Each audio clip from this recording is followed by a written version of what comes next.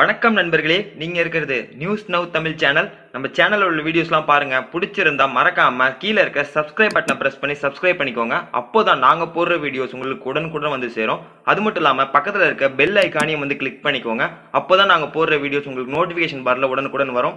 சரி, வாங்க இந்த வீடியோக்குள்ள போகலாம்.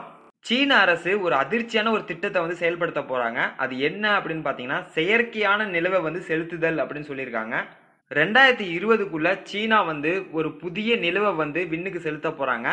ஸோ இதற்கான முழு வீச்சில் வந்து அவங்க இறங்கியிருக்காங்க. எதுக்காக இந்த நிலவு அப்படின்னு பார்த்தீங்கன்னா, ஸ்ட்ரீட் லைட்ஸ், அதாவது தெருவிளக்குகளோட மின்சாரத்தை வந்து கம்மி பண்றதுக்காக தான் இது வந்து அவங்க செலுத்த போறாங்க. இதன் மூலமா சீனால இருக்க நிறைய கிராமங்களுக்கு மின் வசதியே தேவையில்லை அப்படின்னும், இரவு நேரங்களில் இந்த நிலவே வந்து அவங்களுக்கு போதுமானதா இருக்கும் அப்படின்னு சொல்லியிருக்காங்க. ஆனா நாம நினைக்கிறது போல இது வந்து பெரிய நிலவாலாம் இருக்காது. ஒரு சில கிராமங்களுக்கு மட்டும் வெளிச்சம் தரக்கூடிய அளவுக்கு மட்டும்தான் அந்த நிலவு இருக்கும் அப்படின்னு சொல்லியிருக்காங்க. இன்னும் அவங்க என்ன சொல்லியிருக்காங்கன்னு பார்த்தீங்கன்னா, அந்த நிலவை வந்து கிட்டத்தட்ட அவங்க கிராமங்கள்லேருந்து 500 கிலோமீட்டர் தொலைவில், அதாவது 500 கிலோமீட்டர் உயரத்தில் வந்து நிலைநிறுத்த போறதா சொல்லியிருக்காங்க. இதுவும் வந்து உண்மையான நிலவை போலவே வந்து சூரிய ஒளியை வந்து உள்வாங்கிக்கும். ஸோ இரவு நேரங்களில் வந்து அது வெளியிடும். ஸோ அது போன்ற சோலார் பேனல்களை தான் அதில் வந்து பொருத்தியிருக்காங்க. ஆனால் இதில் சுவாரஸ்யமான விஷயம் என்ன அப்படின்னு பார்த்தீங்கன்னா, இன்னும் சில தகவல்கள் சொல்லியிருக்காங்க. அது என்ன அப்படின்னா, இந்த நிலவை வந்து நம்ம கண்ட்ரோல் பண்ண முடியும். அதாவது இதோட பிரைட்னஸ் வந்து நம்மளால குறைக்க முடியும். ஆமாங்க, செல்லில் ஸ்மார்ட் போன்ல வந்து பிரைட்னஸ் குறைக்கிறது போல இந்த நிலவோட பிரைட்னஸையும் நம்ம குறைக்கலாம். அதே போல இதோட லொகேஷன், அதாவது இதோட இருக்கிற இடத்தையும் வந்து நம்ம மாற்றி அமைக்கலாம். முக்கியமா சுனாமி, நிலநடுக்கம் இது போன்ற பேரிடர்கள் நடக்கும்போது இந்த நிலவை வந்து அங்கே டிரான்ஸ்ஃபர் பண்ணிடலாம். ஸோ மூவ் பண்ணிடலாம். ஸோ அதன் மூலமா வந்து அங்கே வெளிச்சம் கிடைக்கும். ஸோ கண்டிப்பாக இது ஒரு நல்ல பிளான் தான்.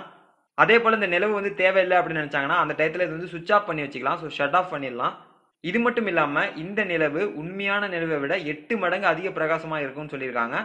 இதுல ஹைலைட் என்ன அப்படின்னு பாத்தீங்கன்னா, 2022க்குள்ள இன்னும் 3 நிலவுகளை வந்து அவங்க செலுத்த போறதா சொல்லியிருக்காங்க. ஸோ அதுவும் சக்சஸ் ஆனா கண்டிப்பா சீனா ஃபுல்லா இந்த நிலவுகளை வந்து கொண்டு வந்துருவோம் அப்படின்னு சொல்லிட்டு அவங்க சொல்லியிருக்காங்க.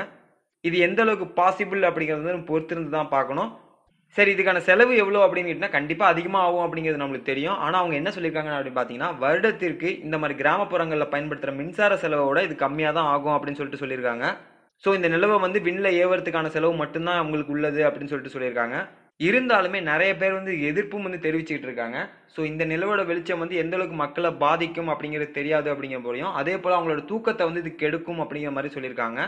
இது மட்டும் இல்லாமல் விலங்குகளுக்கு இது எப்படி இருக்கும் அப்படிங்கிறது வந்து ஒரு விந்தையாக தான் இருக்கும் அப்படின்னு சொல்லியிருக்காங்க. ஸோ இதெல்லாம் வந்து மனிதர்களுக்கும் விலங்குகளுக்கும் என்ன ஒரு தாக்கத்தை ஏற்படுத்த போகுது அப்படிங்கிறது வந்து தெரியல அப்படின்னு சொல்லிட்டு நிறைய பேர் எதிர்ப்பும் தெரிவிச்சிருக்காங்க. இருந்தாலும் சீனா வந்து இதுலேருந்து பின்வாங்கிறதா இல்லை. ஸோ அவங்க சக்ஸஸ்ஃபுல்லாக அதை பண்ணி முடிப்பாங்க அப்படின்னு சொல்லிட்டு நம்பலாம். ஓகே ஃப்ரெண்ட்ஸ், இந்த வீடியோ உங்களுக்கு சுவாரஸ்யமாக இருந்துச்சுன்னா கண்டிப்பாக நம்ம சேனலுக்கு சப்ஸ்கிரைப் பண்ணுங்கள்.